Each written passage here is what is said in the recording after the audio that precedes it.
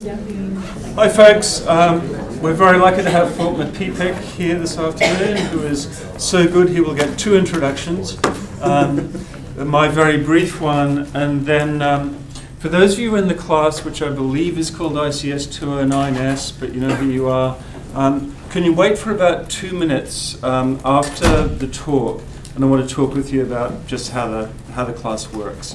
There will still be wine and drink available downstairs, believe me, and some food. All right, so David.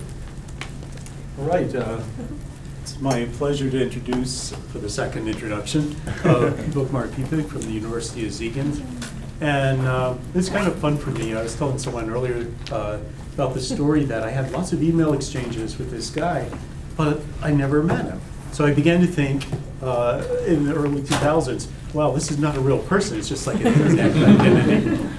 But then around 2007, we met at the end user development conference, and we had great conversations since. So a couple of students got to meet with him over lunch, but then at the reception, I really encourage you to pick his brains on all kinds of matters, starting all kinds of great matters. Everything from artificial intelligence to public infrastructuring, AI, the list goes on and on. It's always fun to talk to Volkmar. Volkmar's been visiting on and off for the last few months for short visits at a time, and we've done some interesting projects on the Internet of Things together. And I think that about covers my introduction for you. And it's my pleasure to introduce the real Volkmar Pipek. Yes, that was a kind of welcome everybody. First of all, I should say, since maybe not many of you know the research landscape in Germany, so I'm working at the University of Siegen. More specifically, we founded an iSchool there, School of Media Information, where people have an interdisciplinary collaboration between basically applied computer science or informatics, media studies and science technology studies. A very successful collaboration. We have gotten quite a few grants and so on. And we are constantly looking for people, by the way. But my faculty is actually a faculty of economics. So this is why I'm also interested a lot into real-world aspects of how methodologies in each play out for companies and for industry and so on. And today's topic I wanted to be about an idea that we are currently working on for quite a few years already, which we try to use vocabulary that we got from science and technology studies in order to maybe think about new ways of organizing technology development as a design discipline. So one of the main concerns that led to the interest into that is that I'm actually rather old in terms of when I started to deal with computers. I was one of the first students at German high schools that were able to do their final degree also on the topic of informatics. And so if I look how the world changed, then I can see that in the beginning of the 90s, most technology development was actually targeting professional environments, which means that it was kind of practical that these professional environments usually have clearly articulated practices, they have elaborate terminologies, how they speak about their practices, and they have a great awareness about what is being done how. Which means that in terms of understanding as a computer scientist what I can do for this field of practice, what kind of service I can provide, what kind of computational device I can give them, it's rather easy to come up with a desired functionality, and it's kind of easy to anticipate what kind of usages there will be. The world has changed dramatically in the last 20 years. Now there is a digital transformation everywhere, which means that applications fields are not only professional ones. Some technologies address more private lives, the private sector, health issues, sometimes even societal issues. And the trends you can see around disciplines like ubiquitous computing or keywords like Internet of Things, cyber-physical systems, In Germany, it's called Industry 4.0, by the way. And so what you can basically see is that there is a great diversification of practices that technologies could support, and the boundaries between private and professional practices blur.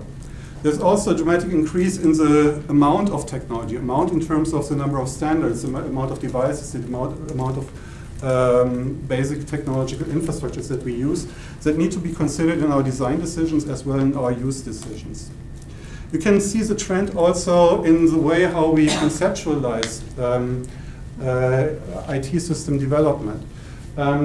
This is like a very historical overview about the waterfall models, the V models, the first spiral models, and then later agile. This is a picture from Scrum, agile software development method. And what you can see there as a trend is that more and more attention has been spent towards reacting to the flexibilities that practitioners require developers to have. So practitioners do not make up their mind once and then they hand you over their technological desires and then they leave you alone. No, there's always things going on. They're changing their interest and as their practices and the framing of the practices changes. So you can also see it in the emergence of other topics like user-centered design, participatory design, meaning we need to deal more with practitioners, we need to engage more with practices. With the emergence of requirements engineering, that the handling of the requirements that are the main input for the development work that you do is much more complex, has become much more complex. Also trying to establish a good outcome of every technology design in terms of good usability engineering has become more important. And also the emergence of topics like end-user development, where you aim to design technologies so that users can kind of do the final steps of developing a technology. This is also a sign that the times have changed. You can also see it in the way how we model. The emergence of object-oriented programming in general, or emergence of domain-oriented languages like business process management languages, they all point into the direction it needs to be easier to model things from the real world and to have a good transition from the real world into the computational, into the world of computational models. You can see it in the increasing demand for flexible architectures in terms of service-oriented architectures. You can see it also in the variety of user interfaces that are being provided at different levels of complexity that the kind of practices have changed.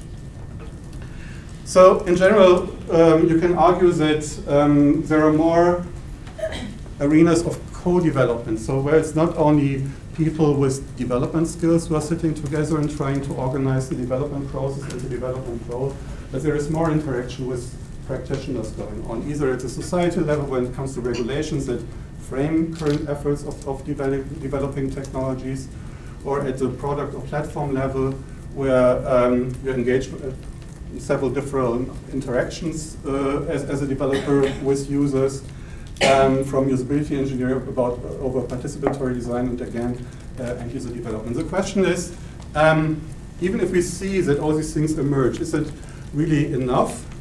And are we maybe missing also potentials of doing things in an even better way? Now I got a call for something completely different. The guys from our Spoon development unit called and asking me to make a sensitizing exercise together with you because we want to understand Spoon users much better. How many people of you have eaten soup once? So I would guess that quite a lot of people have also used spoons in order to eat their soup. And yeah, that's kind of interesting because that's actually what this unit is about. However, when you have eaten soup, did you ever consider yourself a spoon user? Maybe you didn't. Maybe your main interest was actually, tasty soup, let's eat it. And so what they tell me is, it's so difficult to involve you guys into spoon design, although it's such an interesting task to design good spoons. However, if I would ask you now, are you right now interested in helping design a spoon? Yeah, maybe. Okay, there's one. but maybe there are not so many because you have more important things to do, like attending this lecture. Would you be wanting to do that during lunch with your friends? Maybe not, because you're together with your friends and you're eating soup and it's very tasty soup. You wouldn't bother with spoon design. But what would you do if you discover that your spoon has a hole, meaning that all this tasty broil that is in the soup kind of escapes your taste buds? And this is an unbearable state. Maybe that would be frustrating enough that you would try to think about that. The guys from downstairs also told me that you're kind of strange when you face a spoon tech failure. That you don't really want to know about how to repair a spoon, I heard. Instead, you sometimes even come with the idea of not using a spoon at all. You continue your practice based on just using the forks that is available there. And what is most difficult to understand for them is you don't wait until they come up with a spoon 2.0, which finally would solve all the problems with holes in the spoon forever. They would not do that. They also complain that you talk with each other about spoons, but they don't talk to them.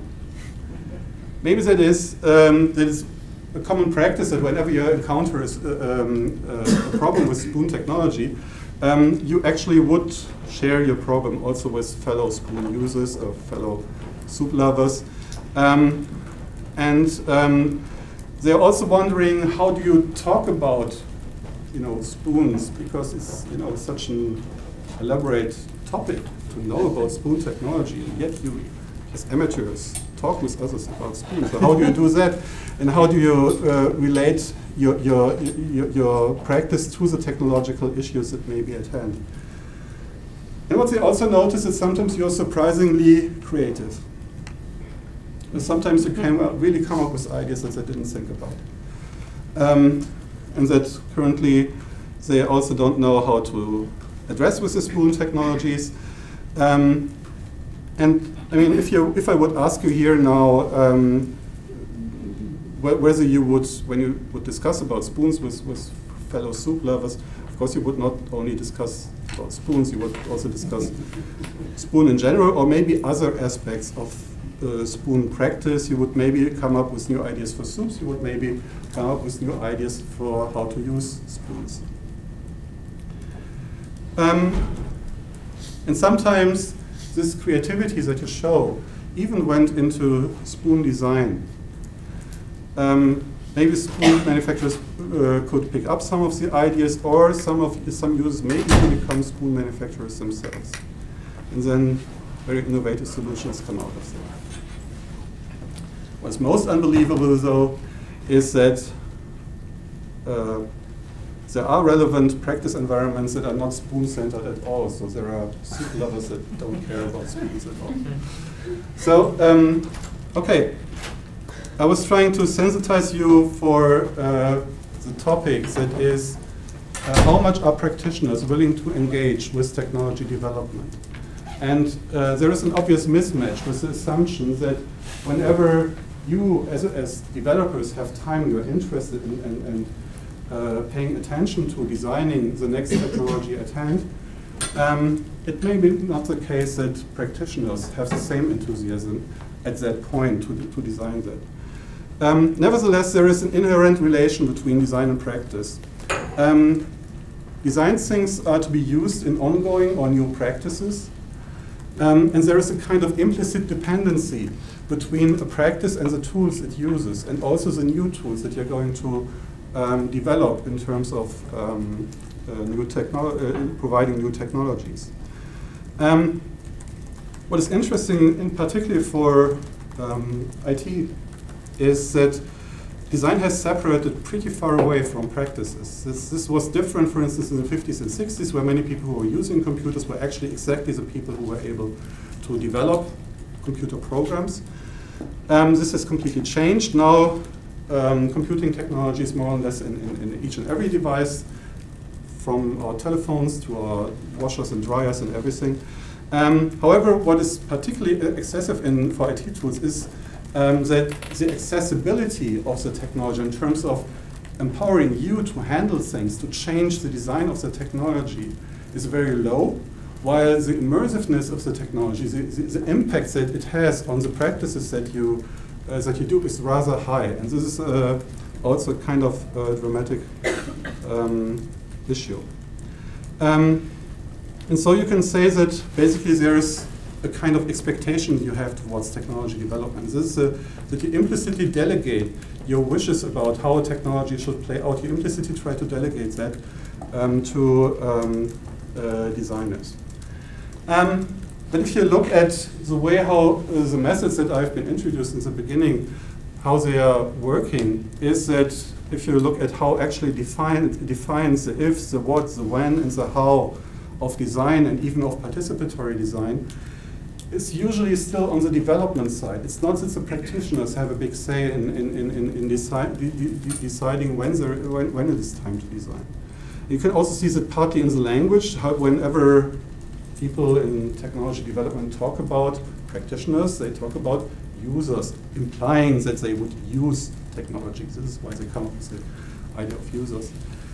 And if you look at the methodologies are all about making explicit how practitioners think and work. They're not very much targeting to explain to practitioners how developers think and work. So possibly you can argue that we are trying to run advisory user parliaments in development monarchies. You can also see it in the way of how process timelines are organized in technology development. Usually most technology development methods orient at an implicit timeline that starts when the decision that a certain technology needs to be developed is being taken, and it ends when the product is finished. From a practitioner's point of view, there is at some point a practice problem that is occurring and that makes them interesting in integrating maybe a new technology into their practice environment. And then, of course, at some point there is a product, but then again the real work starts, because then it starts what we call appropriation, which means that they try to make sense of how to exactly use the technology in their practice. From practitioner's side, there is also a dilemma. Because on the one hand, they say they want IT, they need IT sometimes, but they also make it very clear that they don't care much about it. They don't want to take care of IT. It should be as easy as possible. And if information technology works, then everything is fine. But it's also not worth noting. If it doesn't work, however, hell breaks loose. And suddenly it becomes very important.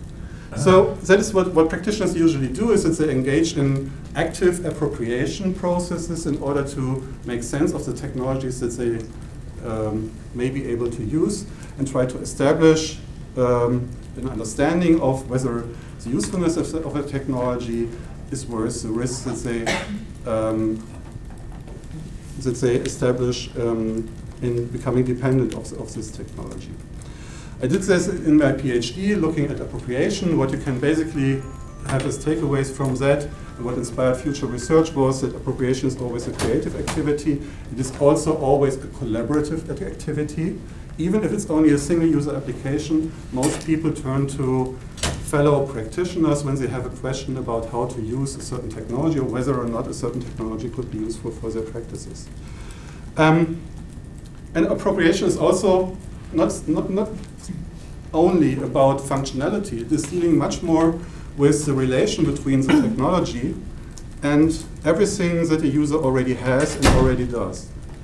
And basically it is about establishing a dependency that kind of feels okay for the user. And this is when a user is finally satisfied in using a technology. So what I did in the PhD already and on several other occasions is think about designing of tools and functionality to support these appropriation activities. But what was kind of missing is the conceptualization of the process support for the creative activities that take place. And then there was this. I ran across a discourse. I was introduced to the discourse by Helena Karasti from University of Oulu, where I was at that time, that happened to be in science and technology studies, started out as dealing with large technological systems where people became interested, how on the one hand technologies are being specifically developed in order to establish certain technological systems. On the other hand, these technological systems have a momentum of emergence. So it's not always targeted and there's no master designer behind it. But what was more striking about this article is the title, because it was turning something that I knew before, and I was thinking about infrastructures before, but I was only thinking about infrastructure in terms of the technological level. Okay, there's a number of devices that are somehow interconnected, and together they provide a certain service, and the service is an infrastructure to me or to other services that I may then use that become an infrastructure for me. But it was about a phenomenon or an entity. What the title did is, however, it changed it into something that is being done by somebody, and that was kind of important. That infrastructuring is something that is not just happening, but that is something that is a phenomenon that consists of activities that you can look for and that you can actually address. And the article based on also on earlier article from Susan Lee Starr together with Karen Rohleder from 1996, where they identified 8 characteristics of what constitutes an infrastructure. And again, the interesting thing there is that you find certain keywords that you may remember also from the brief discussion about spoon design. For instance, that infrastructures are embedded in other social and technological structures, not only about the spoon, it's about the whole experience of soup eating. That infrastructures consist of taken for granted artifacts. You never thought before I gave you the example, you did not think about spoons. And also that infrastructures are normally invisible and become visible upon breakdown is a kind of a resemblance of what I did with the spoon example. But what is more relevant is it's not only a technological description of what an infrastructure is, it also addresses social aspects of infrastructures. There are the aspect of that infrastructure are embedded in social structures. There are, around the taken for granted artifacts, there are organizational arrangements, and more important, you learn that as part of membership. Membership in what? Membership in a certain practice of using a certain infrastructure.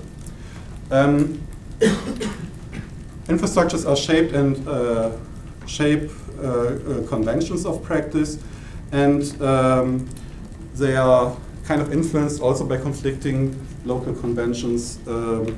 And all these things are actually things where humans also do something that is entirely non-technological, and therefore very interesting to look at. All these characteristics resulted in an immediate use they had for doing research.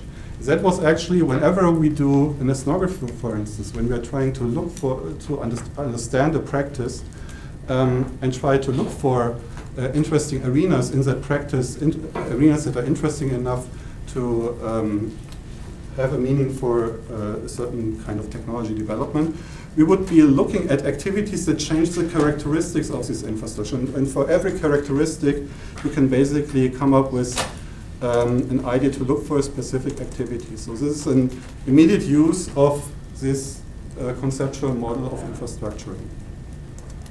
The value of the model of infrastructure, however, is that it kind of breaks with putting the activities of technologically informed designers over the activities of practitioners. All people who contribute to an infrastructure, working infrastructure, are more or less on the same level. And this is the important message behind the framework. There are other science and technology concepts that have a good use potential. There is a whole notion and discussion of breakdowns. I will later come to that. The idea of looking for reverse salience. Reverse salience is something that, in technological terms, is perfectly working fine, and so there's no objective reason for breaking the habit of using this part of the infrastructure.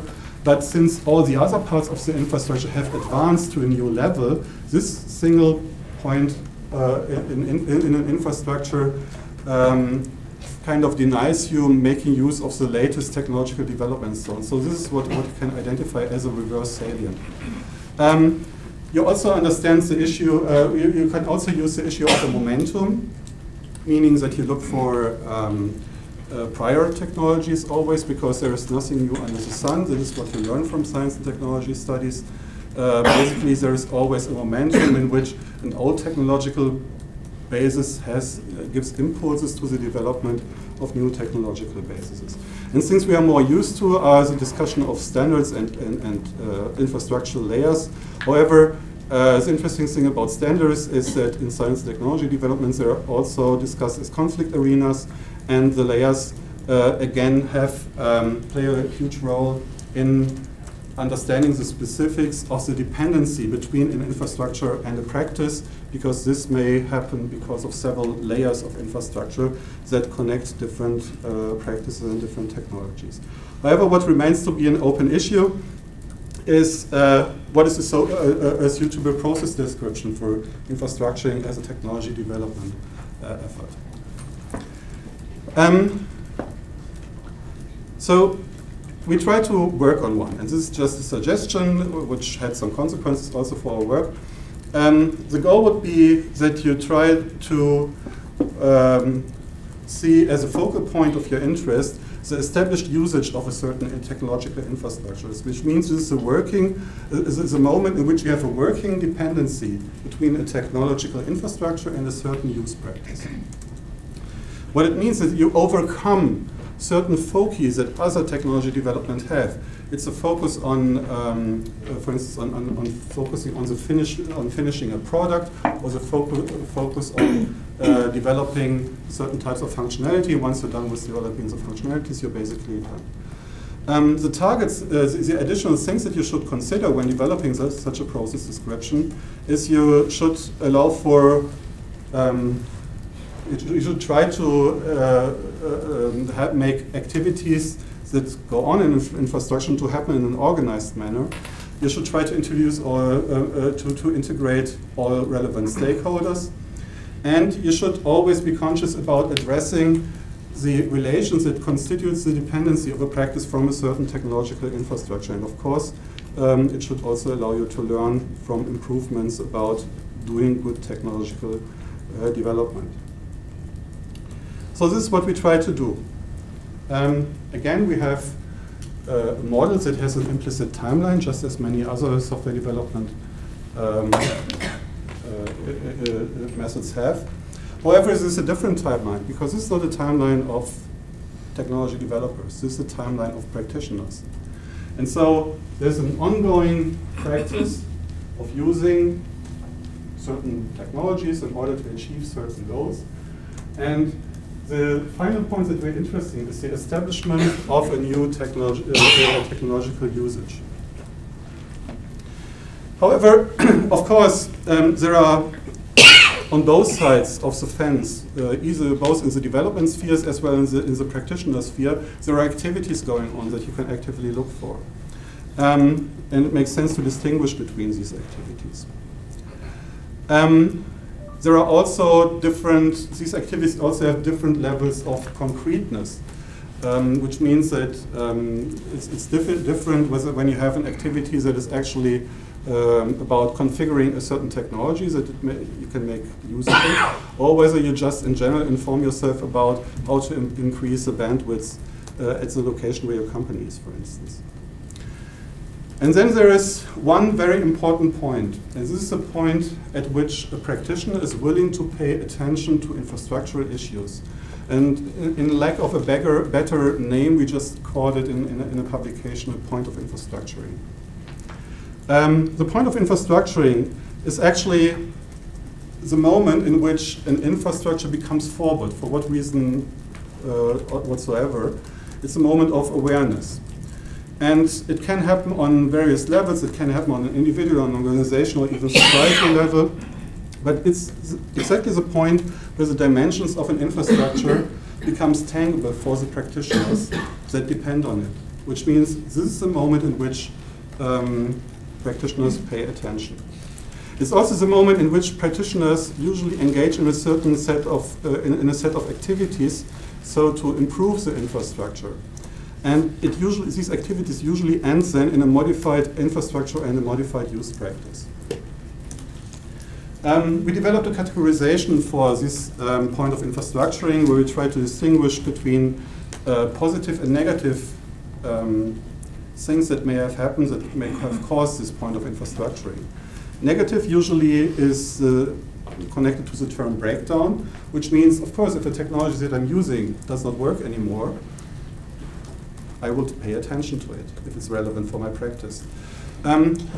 This breakdown does not even need to be a real breakdown in terms of that the technology is really not does really not work anymore. No, maybe it's only that in my perception this technology does not provide the services that I associate with this kind of technology. And on the other hand, there are also positive aspects, what we call then innovations, use innovations. So sometimes the technology is more or less the same, but you have just new technological options, or the framing condition of your practice changed in a way that you're required to rethink the way how you use the technologies at hand. So there are 4 different quadrants which you can use in order to conceptualize this moment of the point of infrastructuring. Depending on what kind of point of infrastructure it is, you can think about several reactions that users would engage in that can be either your target of analysis, or that can be your target of support if you want to design for new technologies. So if an infrastructure actually breaks down, one may aim to repair it. If it's perceived as breaking down, maybe you will just need to find other technologies that help you overcoming the problem at hand. And similarly, you can also think about changing activities where you engage in dealing with changed framing conditions of a practice, or whether you change with a certain intrinsic motivation, and to change your dependency towards a technology, and therefore come up with basically with a new infrastructure usage. And these activities can be called are also kind of design work, because these are creative activities, and so we call them in situ design work. There is a lot of other ideas about activities involved with the framework, but I stop with the framework. I stop here now. I would just want to make sure that if you think about, okay, this is somewhat different from what you know as technology development, and you want to locate classical technological development, that would be actually in that sphere here, where you already have a certain, we call it sphere preparational design, we already have an intention of a certain usage you want to design a technology for, and you are in the technology development sphere. You are doing activities, usually programming or any other type, to produce of works that produces a new technology in order to create a certain product. This is happening in here. But again, we are here have a model here for a practitioner timeline, and this model focuses differently also on these kind of activities. So what we basically do is, by using this as a development methodology, is that we are trying to define the when of design. Also the how and the who is designing, but the main point is maybe that we think about design also as taking place in practice and not only taking place in technology development spheres. The other important thing is that conceptualization of the process, the technology development, or the in situ design, can be initiated also by practitioners. It's not an issue for technology developers to say when design is. And again, the design focus is the establishment of a certain usage, and also because of these spontaneity is that you try to acknowledge that there is maybe sometimes a breakdown, or just the idea of using a certain technology that is enough for designers to engage in this kind of, for practitioners to engage in this kind of design work. The whole design becomes more opportunity driven.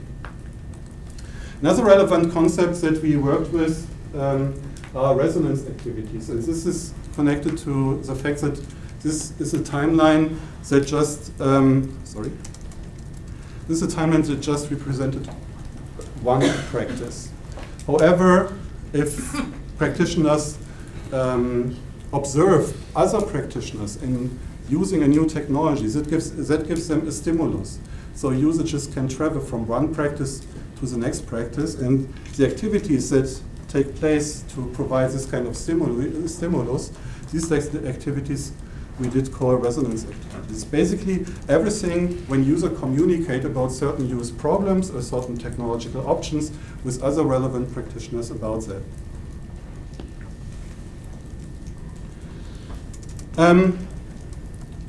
So if this is a thinking, then there is a number of new ideas for methods you can get from that. You can, first of all, it becomes very clear that in situ design work is not only about developing something new, it's also about coping with something that went wrong in the old system. This is important to understand because these kinds of activities of coping and recovery work, they also need to be addressed and supported by these kind of methods. The other main impulse is that you have to think about design methodologies outside a classical project context.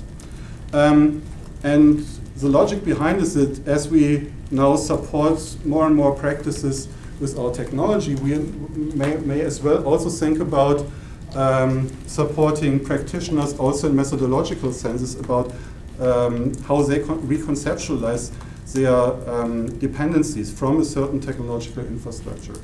Which means it can be opportunity-driven development methods based on to address breakdowns. It can be developing methods that help maintaining an overview of all the stakeholders that are become involved in the re-establishment of a certain technology usage, and to capture all of the creative activities there. We can also think about something like use reflection methods, which means that we can think about informing users about rethinking how they use certain technologies and how they would answer to changes of the framing conditions of their practices.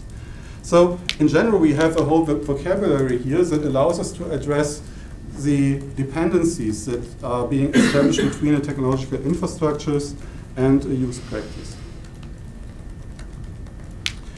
I don't want to go into more detail with regard to the methodologies, but I want to rather talk about what this means actually for research.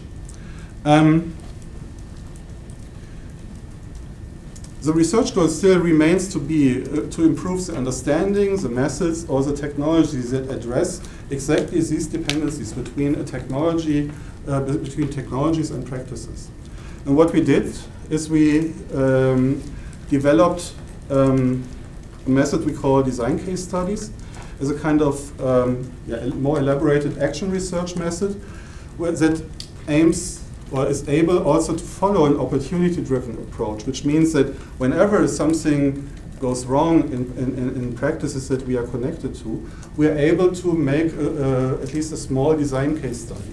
Most of the research projects that we are now developing these days are also based on problems that we got from practitioners in some field, field of application. And if you think this can't be done, then I also engaged in research in crisis management. The problem in crisis management is that you never can anticipate when a crisis will happen, and so you're actually never there when the real practice case kicks in, and you still have to deal with it. And in crisis management, we also found ways of dealing with it. And the design case studies also try to establish a corpus of comparable studies so that you can learn from comparing different from different infrastructuring efforts as well. What is maybe different from classical action research methods is that it is really important to also consider the researchers as part of the equation, which means that in the way how a design case study should play out, it's necessary that researchers also document their own ambitions in connection with the infrastructure. They're just infrastructures among other infrastructures that are currently working on understanding or improving a certain dependency between a technological infrastructure and a practice. It is necessary for researchers to also address the bias that they bring into that.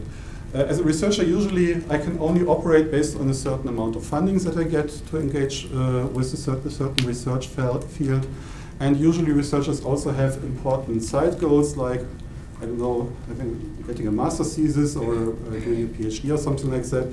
All this influences the way how you deal with the application field. And you need to document that if you want to do a design case study. But the main issue about design case studies is that they're trying to go for the long tail. The immersion into practice is very important, that you try to stay there in practice for quite a long time until you have finally found out whether or not a certain dependency between a technology and a practice actually played out. And what we really think is that a good design case study should be more than 2 years, but that's not always possible, so we compromise. But what is also important is that there's always a part of research results that have to address practitioners and the interests of practitioners. And the biggest problem actually for doing this kind of research, because I'm always saying about the dependency between technology and practice, and we need to interact with practitioners in different ways, this is really time consuming. And so it belongs to this concept that we actually also developed a new way of dealing with practitioners, and this is what we call PraxLab, which means that we try to maintain an infrastructure in which we are in continuous collaboration with practitioners in several fields, so that we kind of familiarize with their domains, but also familiarize with their own histories, and they can also have a more continuous relation with the university as well. PraxLabs usually try to address all concerns and all organizations who may be interested in an infrastructuring effort, which means it's us as scientists, it's people from industry mostly in terms of practitioners, but also with people who deal with policy issues. The way how we do it is we try to involve and maintain constant relationships with these kind of organizations and individuals. And we do that by in establishing technological infrastructures that may be in some cases a customer relationship management systems. For other PraxLabs, we develop social media platforms, or sometimes we interact with simple mailing lists. The methodological approach remains user-centered, participatory design, infrastructuring in general, but the main idea is behind that in order to stay close to practitioners in a kind of effortless way, you need to do something about your research organization. You need to become a partner also with the efforts that the practitioners themselves engage in. And this approach goes so far that we actually also try to lobby for different funding structures in order to be able to do that.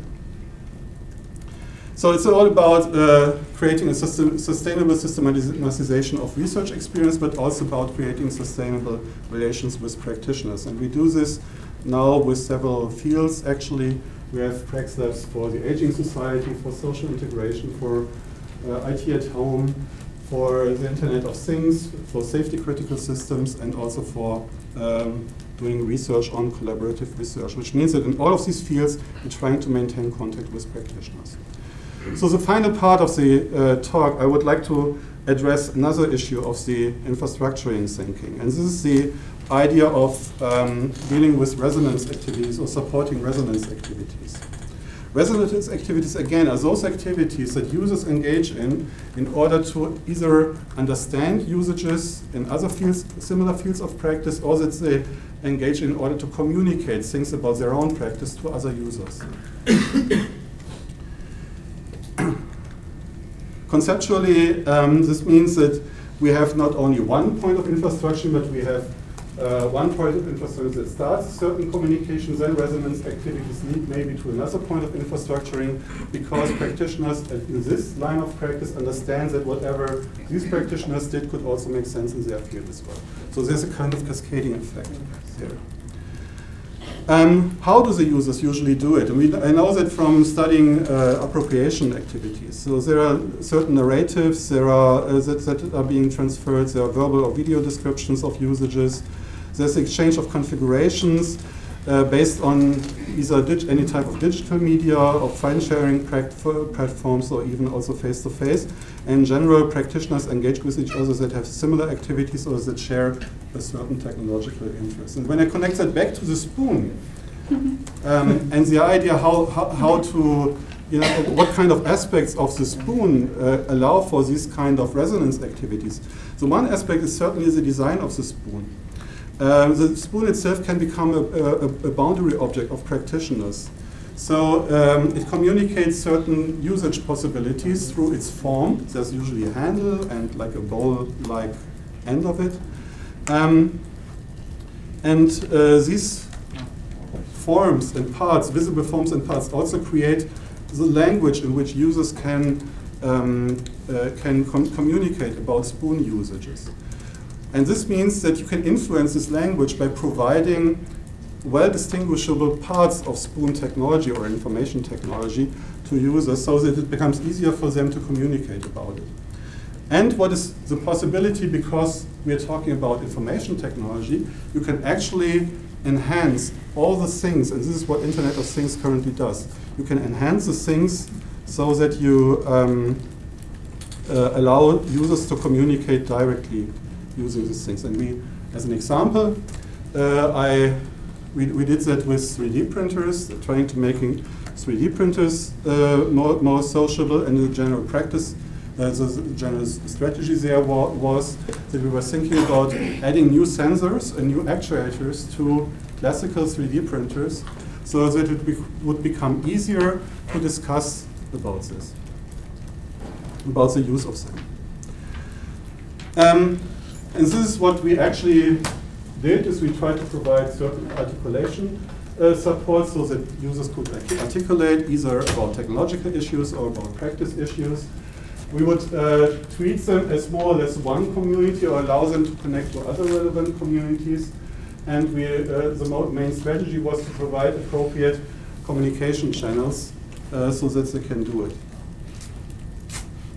The reason why this is a problem is well, an issue of technological progress, because 3D printers now have become so small that it's possible to use them at home as well. The way how we try to address this, we were thinking about 3 different dimensions. The one dimension is that every technology needs to be able to allow users to express things and to know and express things about internal aspects. With 3D printers, relevant things are, for instance, the temperature of the plate on which things are printed.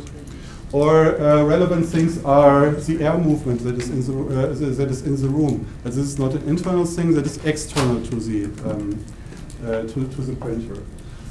This is why we also thought about adding sensors that would try to capture the social material context, that is actually also the room situation there, external temperature, air movement, and other things. And the third dimension that we were addressing is the task or process context. The result of the 3D printing process is not only dependent on the 3D printer itself and its kind of physical environment, it's also the question what kind of software you've been using in order to model a certain thing, or what kind of software you've been using to translate the model into steering commandos for the 3D printer. There is also, in post-processing, after you have printed something, there's also a chance that technologies are involved there. And this is more or less the task or process context that we need to address. All these issues may be relevant in order to describe a certain use or usage of a 3D printer, whether it was successful or not, or it would be also relevant to describe a certain breakdown of a printing process. The idea is to integrate these additional sensors and also visualizations where the 3D printing process is visualized in ways that it allows you to either communicate about it, as well as the historical aspects, which means that a complete print history can be communicated. That sometimes you can even think about integrating in situ recommendations about what to do when a certain printing process goes wrong. And there is a social network component. As I said, with social technologies, we try to connect users also directly via the device with each other. So this is the architecture that that resulted. There is we added an Arduino board and additional sensors like a webcam and other sensors that were integrated into the printer so that it becomes easier to document and communicate the internal aspects of the printing process. You can see that here. There is the Arduino board. I apologize for the blur thing here. And there is a camera with which you are able to watch the printing process. Then, of course, you would also capture and try to visualize all aspects that are relevant and specific about this 3D printer that people currently use. And all these things should not only be captured, you should also be allowed to communicate that to other users. This is a dashboard that allows you to immediately understand, what kind of other things have happened, maybe also to other users and not only to your printer. Where you can understand what is going on with the printer, and then there is the idea of commenting the print process and sharing the results of the technology or the problematic aspect of the technology usage. And this can be done in this concept either with a Facebook-like software, but there is also a link where you can actually tweet certain results. This can be extended. This is a more recent prototype where we thought about, well, how about using the device itself as a projection surface for basically all kinds of usage annotations. And so this is what we did. That this is a construction in which we have a rather open model of a 3D printer. There's a projector from above, being able to highlight certain aspects of the machinery that play a certain role in use at the moment, and that allow you, in this example, to better understand the workings of the technology.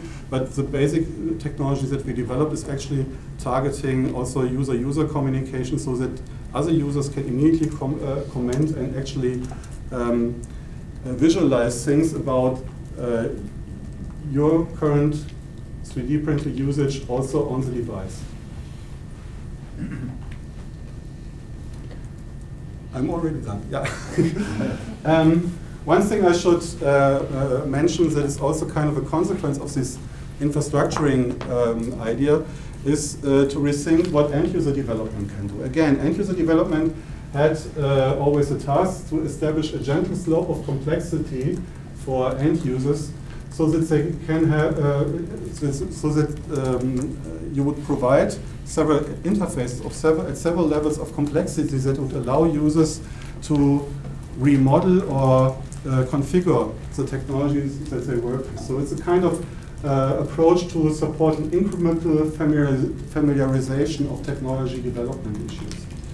And in an infrastructuring thinking, I think end-user development can also play a good role. It's just necessary to think about end-user development beyond one single device or one single technology.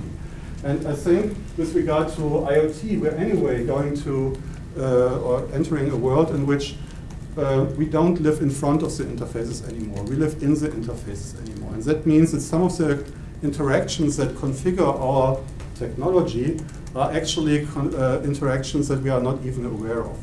By entering a room, you may reconfigure, I don't know, a certain type of home IT, and we may not be able, we may not be informed about it, and we may not be able to understand it very well. Okay, so as a summary, yes, they do take information technology for granted. And I think that's an impulse where we can think about changing habits of technology development. Since that as technologies penetrate more practices, also in deeper ways, maybe our methods should also follow that. I try to suggest now a sphere of methods and technologies that are actually targeting the dependencies between a technology and the practices, and not so much just about developing new functionality. And I made use of discourses from science and technology studies that provided actually a great inspiration. We suggested a process model around points of infrastructuring, in situ design work, the establishment of usage and resonance activities, and I try to outline the consequences that the use of such a model would have not only for your methods that we use, but also for the whole organization of research that we need to engage with. In the end, I was trying to give some examples about supporting resonance activities with sociable technologies, where the ultimate goal is not to think about an Internet of Things, but to think about an Internet of Things we use. And both things are important. We, as in we all, but also use, as in practitioners that we all are in this kind of technology. Thank you very much.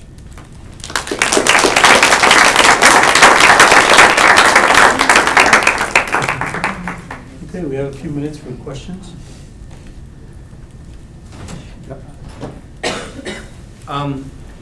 I was struck, there's a sort of, and sort of going back to the sort of model you were developing at the beginning and sort of thinking about the nature of a relationship between sort of like development and use. It's a highly sort of structured model you presented, in which these are sort of right, and I wonder how much of that comes from the word breakdown, right? So I think a lot of discussions about end user development and sort of and technology evolution, breakdown signals something drastic, right? It signals a point where you can't proceed, and so something must now radically change.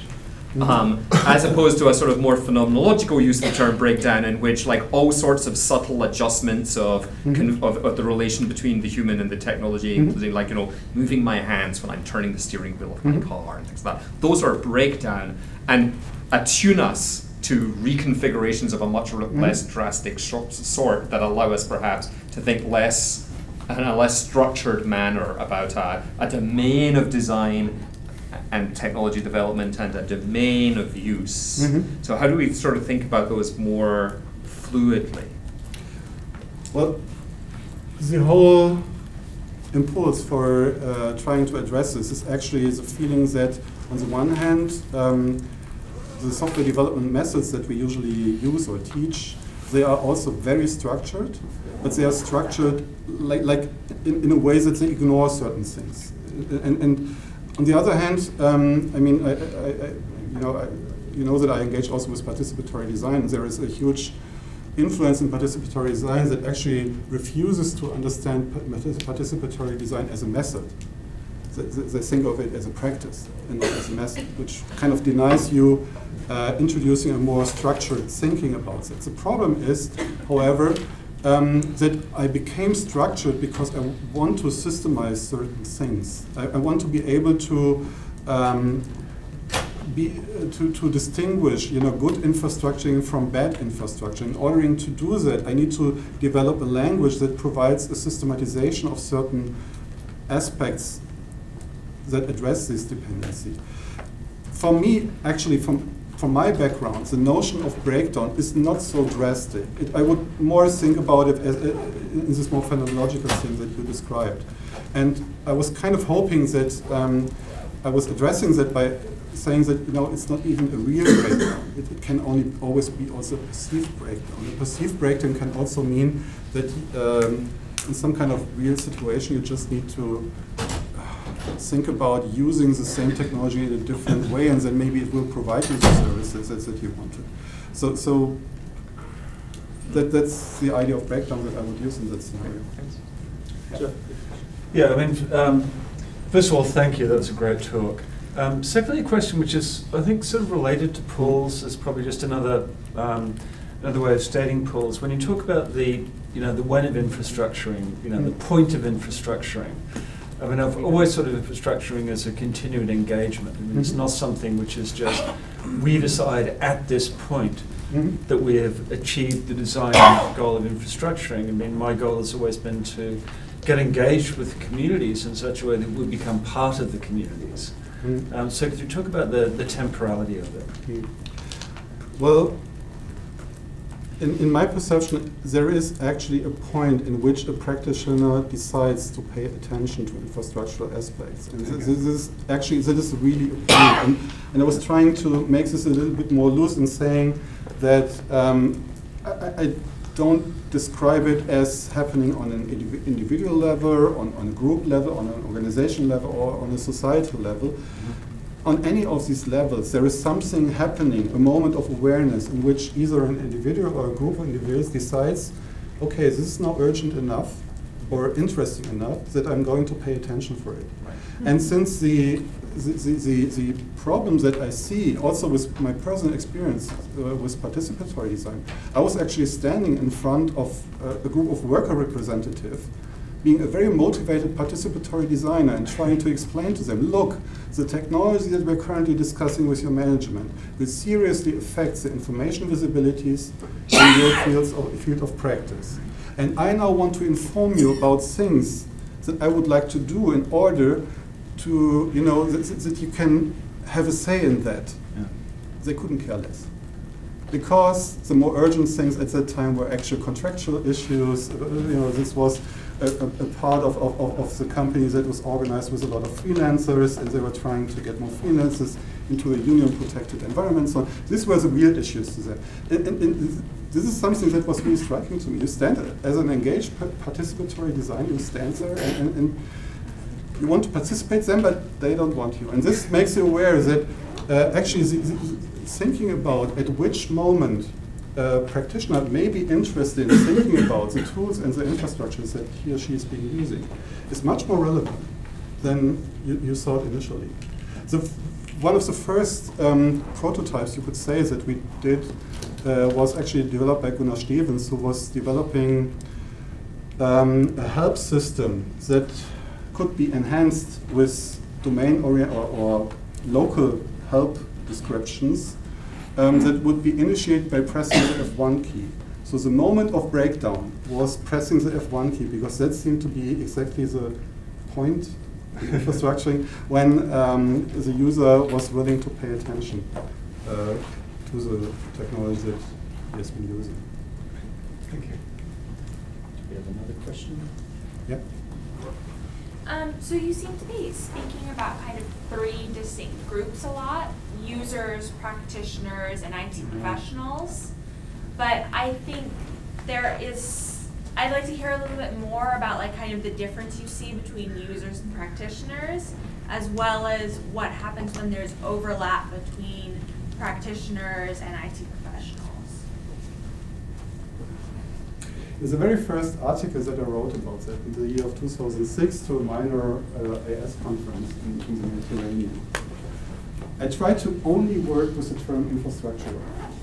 So all of it would be the infrastructure, because the idea of the whole infrastructure framework is actually to create this level playing field between designers and practitioners and so on. And the problem is it's really hard to break with, first of all, with the habit of mentioning users at all.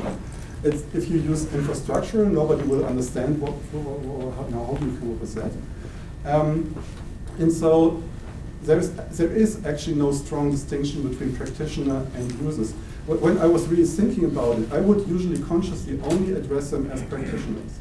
Because behind the term user, I assume always the hidden assumption of designers that they would actually be using the technology, which is, according to my experience, also not true.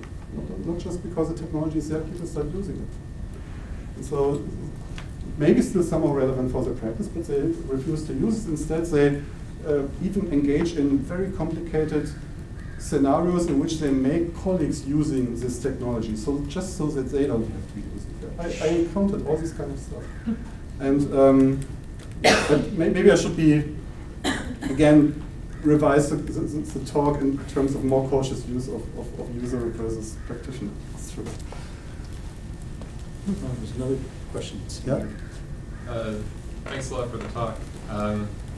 One thing, I guess, that I wanted to pick up on sort of was this discussion of the appropriation of the use of tech.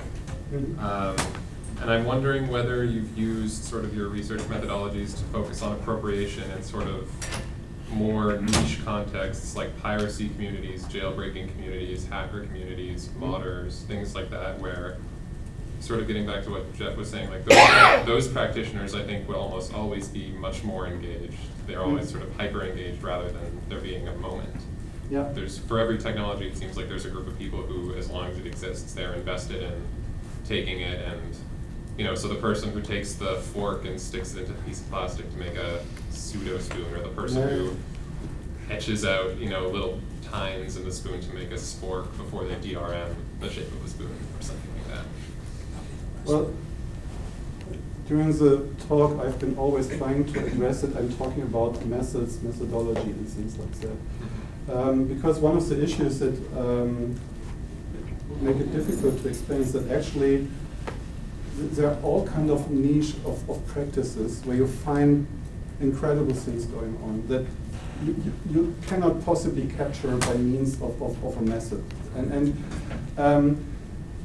I even try to be very considerate about, for instance, my critique about participatory design, because also people in participatory design, sometimes, every instance of a participatory design process, or at least the ones that have been published, they are actually good. It's good research or good infrastructure in practice in some cases. Nevertheless, the way how people try to frame these practices into methodologies, this is the point where it becomes difficult. And this might maybe also more towards the Paul's comment about being too structured.